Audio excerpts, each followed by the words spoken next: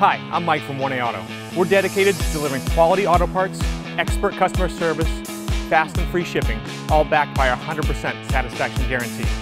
So visit us at 1AAuto.com, your trusted source for quality auto parts. In this video, we're going to be working with our 1998 Toyota Camry. We're going to show you how to remove and replace your power steering rack, rack and pinion, or in some cases, it's known as a steering gear. If you like this video, please click subscribe. We have a ton more information on this and many other vehicles. And if you need this part for your car, you can follow the link down in the description over to 1AAuto.com. Here are the items you'll need for this repair.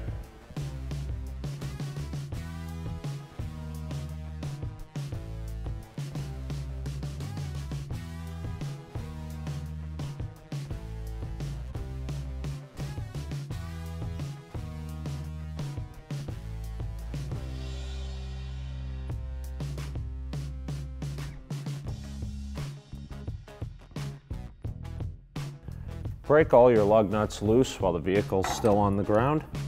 Going to need a 21mm socket and a breaker bar.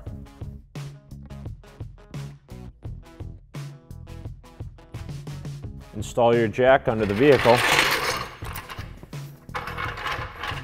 Line it up with the pinch weld. Jack the vehicle up high enough that you can get a stand underneath.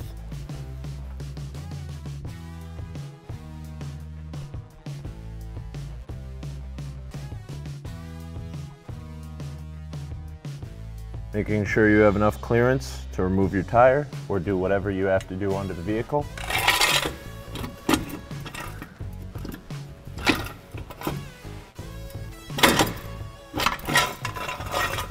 Install your jack stand onto this unibody frame rail under the vehicle. If you need to work on the rear of the vehicle, put your jack stand underneath and just ahead of the lower control arm here, right by the toe point.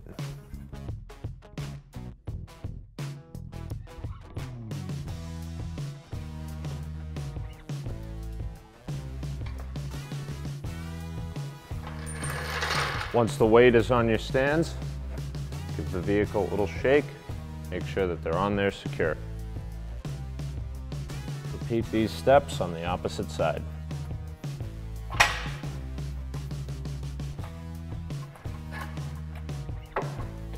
Make sure that you bring the vehicle up so that when it sits on the other set of jack stands, the vehicle will be level.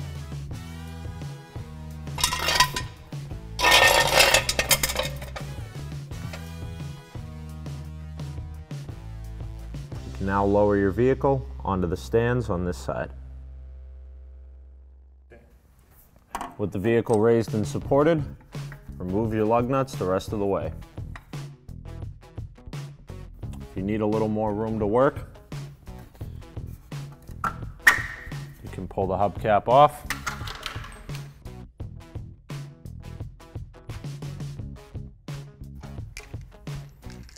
Remove your wheel from the hub. We've put our vehicle on a lift to make it easier to film for you, but this job can be easily done with a jack and jack stands. With your wheel and tire removed, at the back of the steering knuckle, you'll find your outer tie rod, lock nut, inner tie rod. This below is your steering rack. The inner tie rod is threaded, allowing us to change how far the outer tie rod is threaded on or out of the inner tie rod, which changes the direction of our tire at the 3 and 9 o'clock axis.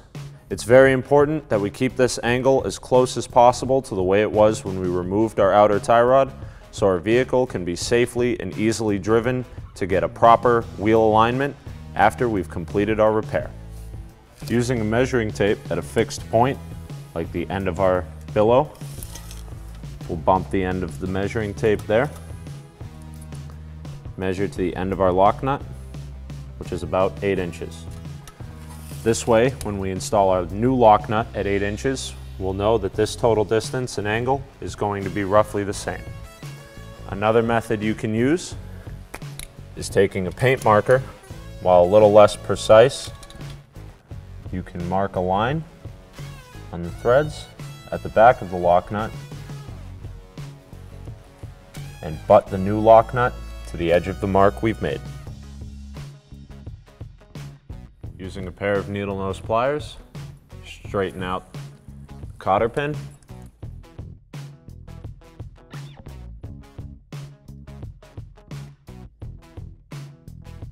Grab the other end of the cotter pin. Work it out of the castle nut. Sometimes pinching it and rolling over the edge of the nut is the easier way to pull these out. Use a 17mm deep socket and ratchet to remove the castle nut from the bottom of the tie rod end. Leave the nut flush with the bottom of the bolt. You may have to spray some penetrating oil onto the lock nut in order to get it to release. Use a 22mm wrench and break the lock nut loose. Don't rotate it any more than just cracking it off of the back of our tie rod end. Be certain that the ends of the nut are flush with the end of the bolt. Use a hammer. Tap the tie rod out of the spindle. Finish removing the nut. And now that the tie rod is free of the spindle, it shouldn't take much force to tap the tie rod out without peening over the end of the stud. Remove the power steering lines from the rack. Make sure you have a drain bucket placed under the vehicle. We're going to be using a 17mm 5-point or flare nut wrench. You want to be very careful. We've sprayed these with penetrating oil. You want to make sure that the nut is turning and not the line, because that's how you twist them and break them. And our line is twisting here, so we're going to have to work that back and forth a bit and see if we can't get them to separate.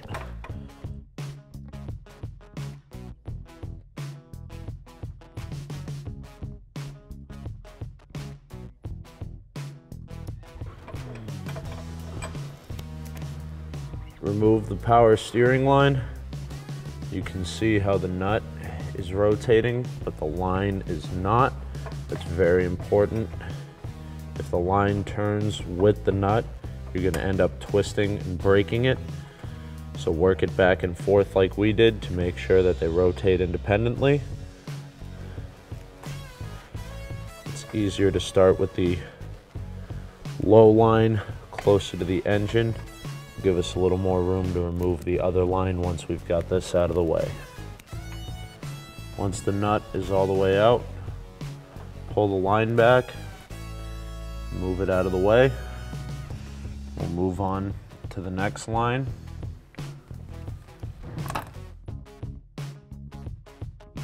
Same thing with the other line. Once you've got it removed fully from its threads, simply pull it back and release it from the steering rack. Remove the 12mm pinch bolt attaching the intermediate steering shaft to the top of the rack and pinion. We'll do this using a 12mm socket and ratchet.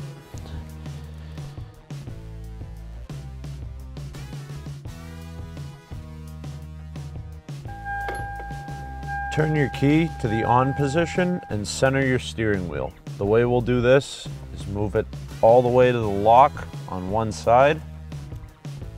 Now we'll count the rotations to the stopping point in the other direction. 1, 2, 3. We'll now go to the middle point, which is going to be 1.5 full rotations. 1.5.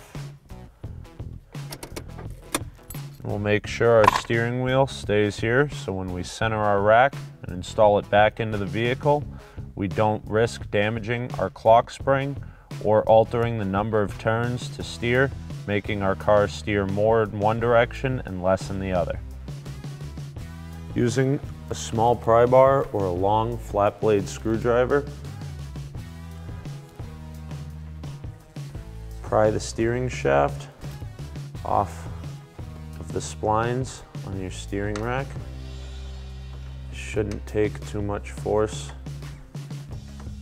You may have to put a longer pry bar on the bottom of the joint.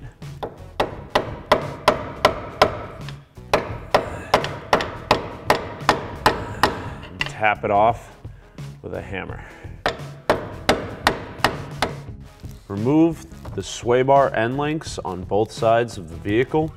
It's probably easier to remove the top side as the hardware faces you, where the bottom faces in toward the frame.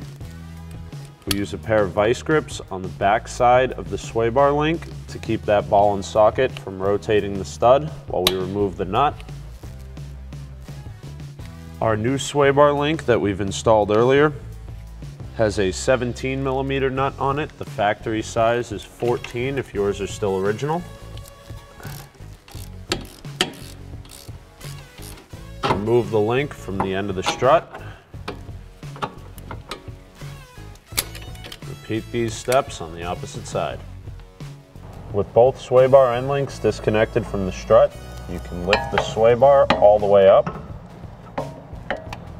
This should give us enough room to loosen those bolts.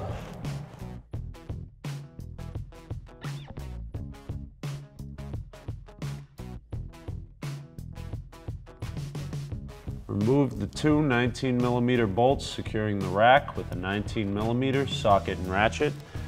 There is a wing on the nut on the opposite side which is designed to lock against the subframe and prevent it from turning, but you may still have to go in there and hold that with a wrench. Just keep an eye on it and make sure it's not spinning.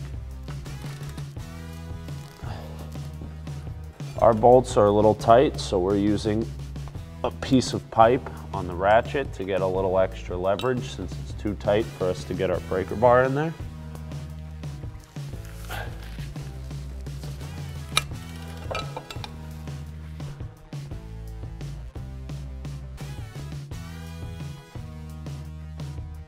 Remove the bolt from the rack and repeat these steps on the opposite side.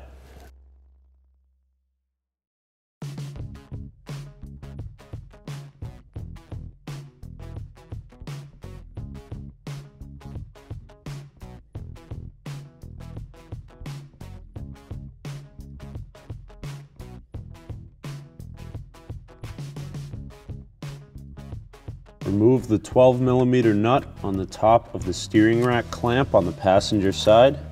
This secures a power steering line to the rack, which we need to have loose in order to remove it from the vehicle. Do this with a 12mm socket and ratchet. Lift up and remove the line from the stud. Now that everything has been disconnected, you'll just have to lift up and remove the rack from its seats in the subframe. And then it's just kind of trial and error to move the rack around and get it out from the driver's side.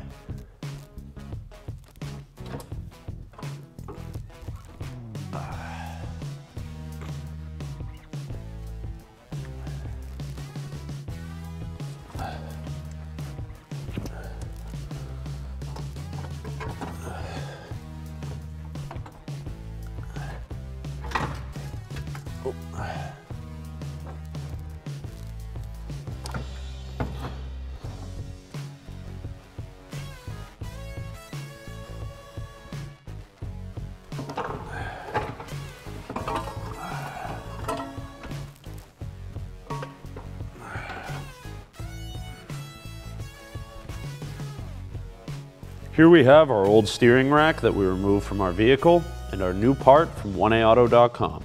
As you can see, these parts are exactly the same. Comes with new inner tie rods already installed. We have the same power steering lines.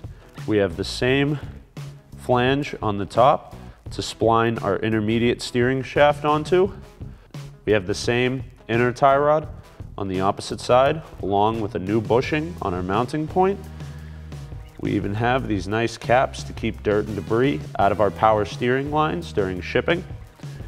What your steering rack does is allows you to turn the spindles on the vehicle, which are where your tires bolt up, left and right, and steer the vehicle. Where this is a power steering rack, pressurized fluid comes in one side and out the other. And as you shift from steering left or right, there's valving in here that helps pressurize one way and the other, making it easier for you to steer. These racks can leak internally or externally, causing a loss of fluid or steering pressure and making it more difficult to turn your vehicle at low speeds. So if you need to replace your steering rack, this new part from 1A Auto is going to go in direct fit, just like our original equipment, make your vehicle easier and smoother to steer and fix you up right. Now our old rack is going to need to have this bracket removed and transferred over to our new rack. The way you're going to do this is with a flat blade screwdriver. Pop the clamp out and separate it. We'll remove this center collar to make it easier. And you're just going to have to pry it apart. You want to try to do this so you only pry it enough to slide it off without prying it too much, because that's going to make it more difficult to reinstall. Once you've got the clamp spread far enough, go ahead and slide it off of your steering rack.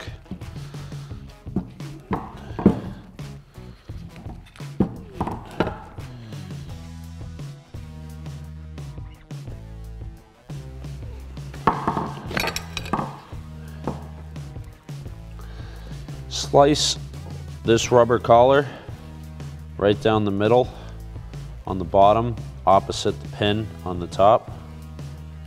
Make sure you have a nice sharp razor blade that you cut carefully.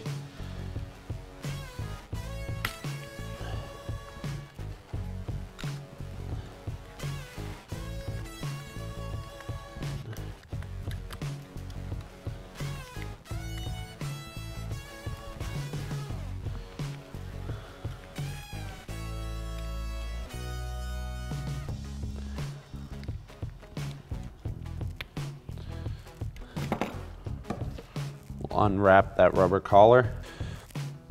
Install the rubber collar around your steering rack.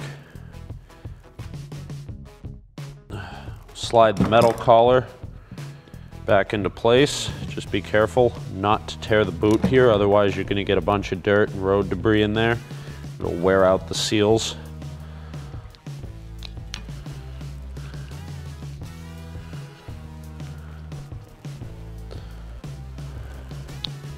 Make sure that this pin on top of the rubber bushing sits into the hole underneath that bolt on the collar.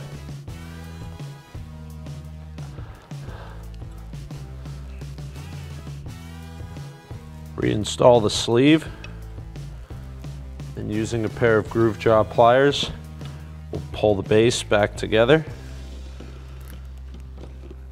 You may have to do this a couple of times to bend it back into place.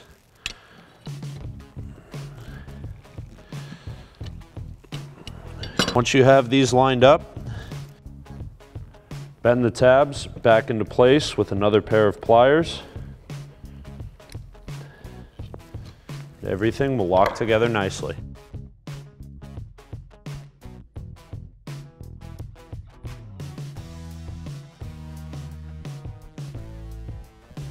Using a flat blade screwdriver, wedge in, loosen up these plastic caps, which are just for keeping dirt and debris out of this line. A little bit of fluid may leak out, but that's okay. We're going to fill this up with some nice new fluid and bleed it all out when it goes in.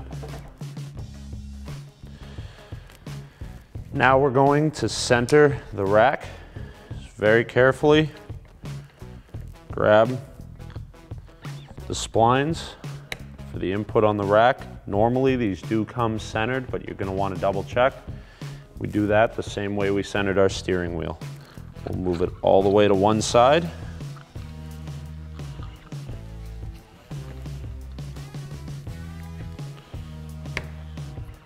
Put a flat mark facing us and rotate it as far as we can the other way.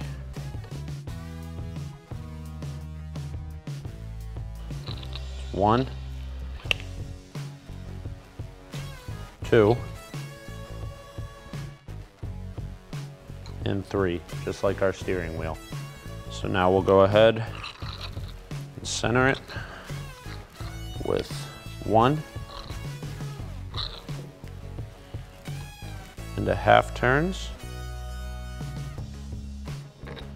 Now we know that we have an equal amount of inner tie rods stick out on both sides, that our wheels will move the same number of rotations left and right.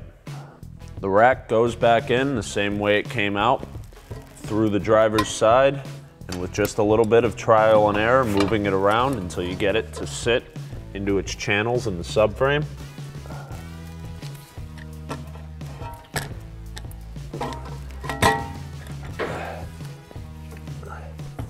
Try not to push from the tie rod ends, as that's going to cause you to take the rack out of center.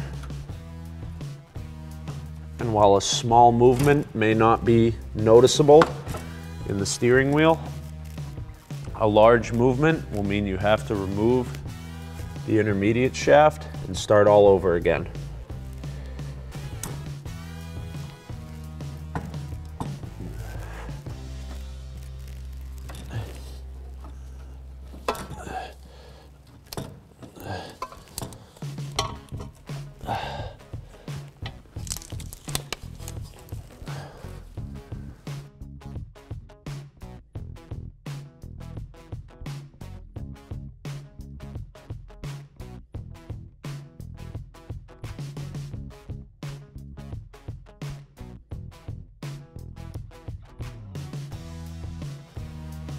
Once you have the rack set into its openings, you'll want to align the holes, start reinstalling all of the major components. We had to slide the rack over to the passenger side a little bit to be able to get the intermediate shaft collar back on top of the steering gear. Now we're going to slowly move it back into place and line up those splines at the same time. Now that the steering shaft is partially installed, we'll want to line up the bolt holes for the rack and reinstall our hardware. Remember to have the sway bar pulled all the way up and out of the way when you do this.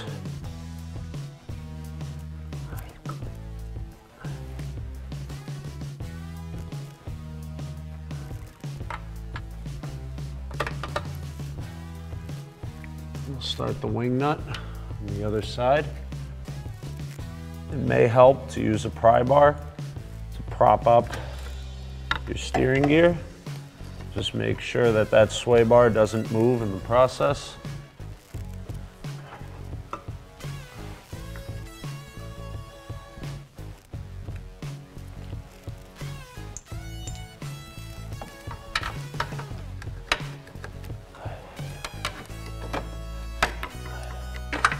The bolts back down with your 19mm socket and ratchet. Remember, once you have those threads started, you don't have to hold the nut on the back because that wing will lock against the subframe and keep the nut from spinning while you tighten this side down.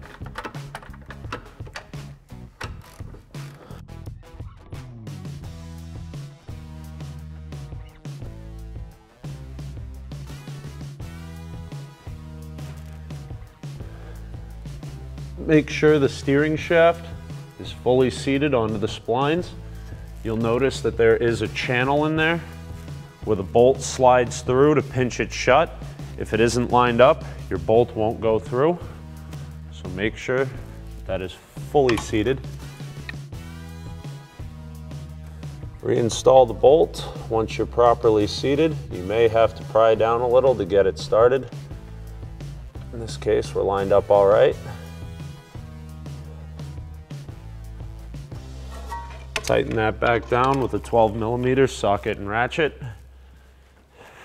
Install the top power steering line first, as you're going to need more room to swing the wrench. You should be able to start that by hand.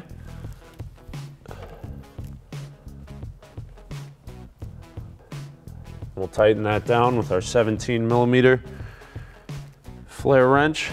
Again, you want to be very sure that when tightening this, you do not twist the line. You want to get it down nice and tight so it doesn't leak, but at the same time, going too tight and making the line twist is going to cause it to break, give us a leak. Once the top is in tight, reinstall the bottom line.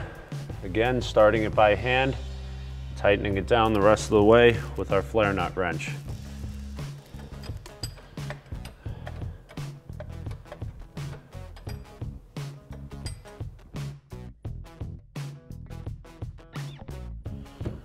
Reinstall the bracket for the power steering line onto the stud, along with the 12mm nut, which we'll tighten down with our 12mm socket and ratchet.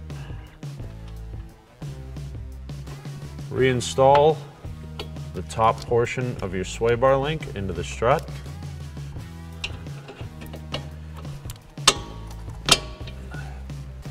We'll get the nut started on there.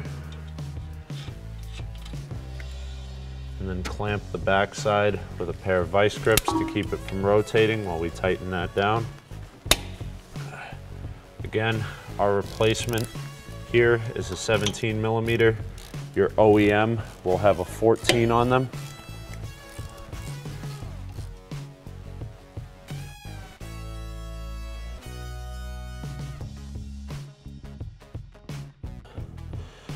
So we'll line up our nut with the mark we made on the old rack.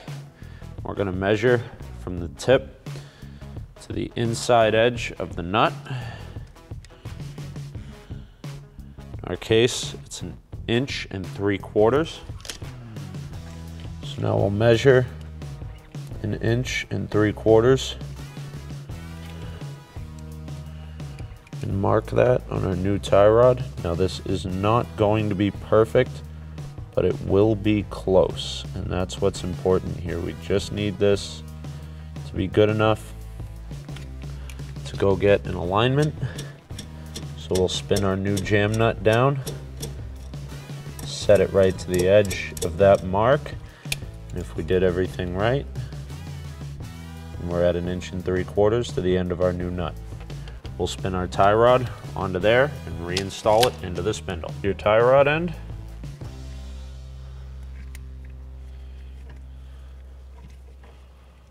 We'll bring that right up to our lock nut.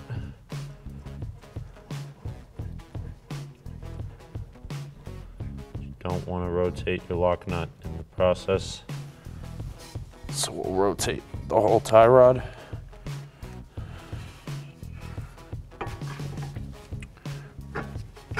Reinstall into the spindle. Install your castle nut. Install the new cotter pin with the longer leg facing down. Bend it down and under the nut. You can leave this leg straight, bend it over, or just cut it short to get it out of the way. Using your 22mm wrench, tighten the lock nut down against the tie rod. Make sure that it lines up with your paint mark. If you have to adjust it, crack the lock nut loose. Use a 14mm wrench to rotate the inner tie rod until it lines up with your mark or the correct distance. hold the inner tie rod with your 14mm while you tighten the 22mm lock nut back down against the tie rod. After completing this repair, bring your vehicle to have a proper four-wheel alignment done as soon as possible. Start your lug nuts.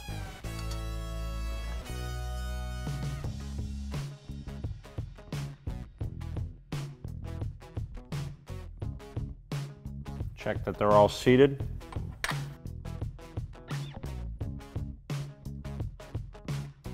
After any power steering system repair where you've lost fluid, like a line, a pump, or a power steering rack, you'll have to refill and bleed your power steering fluid.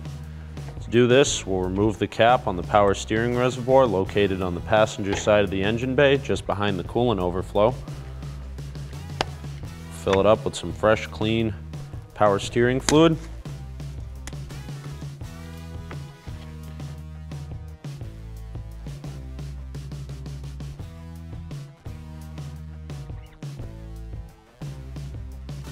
Now we'll work the wheel, and we do still have the vehicle jacked up so the tires aren't touching the ground. We'll work the wheel all the way over to the lock in one direction, again in the other. After replacing our power steering rack, our wheel does still move the same number of rotations, so we know it's on there centered.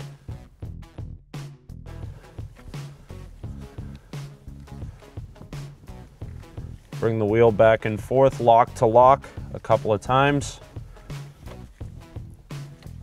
Then we'll start the vehicle and repeat that process.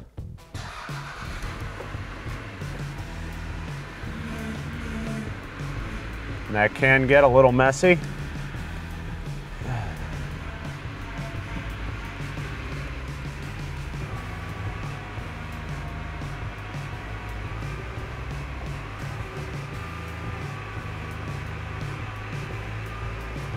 Now that there's no whine when moving our steering wheel from side to side, we'll shut the vehicle off, top off our power steering fluid, wipe up anything that's spilled during the process, and reinstall our cap.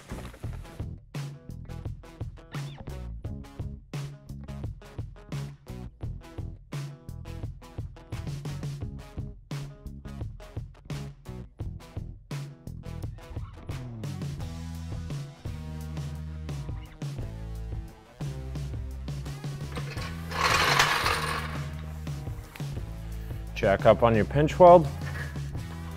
Be sure that where you jack isn't going to interfere with your ability to remove the jack stands. Bring the vehicle up until it's off the stands. Remove your stands from under the vehicle.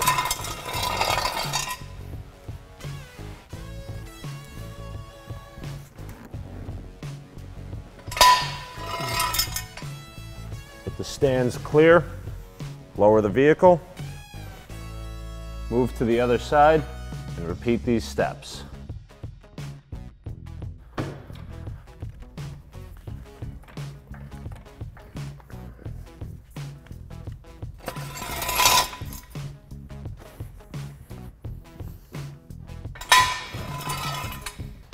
If you've removed a tire, only lower the vehicle until the wheel touches the ground. With partial weight of the vehicle on the ground, torque your lug nuts to 76 foot-pounds in a cross pattern.